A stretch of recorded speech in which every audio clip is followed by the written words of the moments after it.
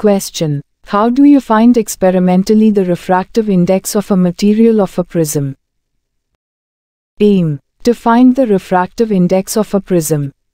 Materials required. Prism. Piece of white chart of size 20 × 20. Pencil, pens, scale, and protractor. Procedure. Let us take a prism and place it on the white chart in such a way that the triangular base of the prism is on the chart.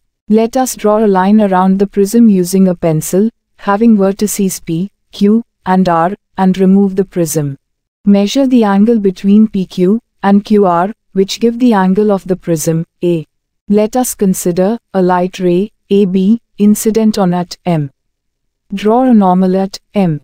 Let us mark M on PQ and draw it perpendicular to PQ at M. Let us mark an angle of 30 degrees and draw a line AB at M, which gives the incident ray.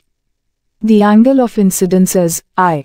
Fix 2 pins vertically on line A, B. Now, let us look for the images of 2 pins through the prism on another side and fix another 2 pins, say C and D. Remove the prism and draw a line to P, R, which passes through the C and D points.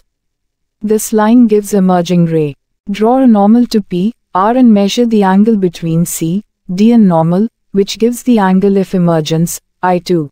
Now extend both incident and emergent ray till they meet at a point, O. Measure the angle between the extended 2 rays, which gives an angle of deviation, D. Plot the graph between I and D. As the angle of incidence changes, the angle of deviation also changes. As the angle of incidence increases, the angle of deviation decreases and attains a minimum value, and further, it increases with an increase in the angle of incidence. Now tabulate the reading of the angle incidence I1, the angle of emergence I2, and the angle of deviation, D.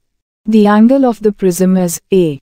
The angle of minimum deviation is D. Then the refractive index of the prism N is equal to sin A plus D divided by 2 divided by sin A divided by 2.